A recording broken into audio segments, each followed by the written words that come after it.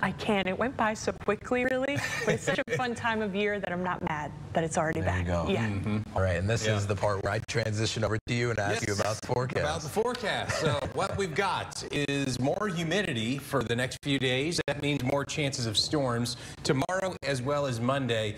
A little bit of a reprieve in that humidity Tuesday. So the lower chances of rain come back. We see a little more sunshine Tuesday.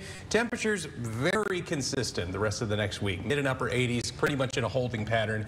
It certainly could be worse this time of year. We could be talking about 90s, could be talking about low 100s. Not the case. All right, mid 80s, I think we'll take it. Thank you for joining us tonight. The news continues at 5 a.m. Have a great night.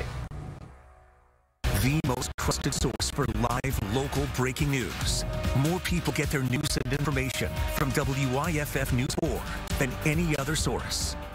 WYFF News 4 Sports is sponsored by Fairway Ford.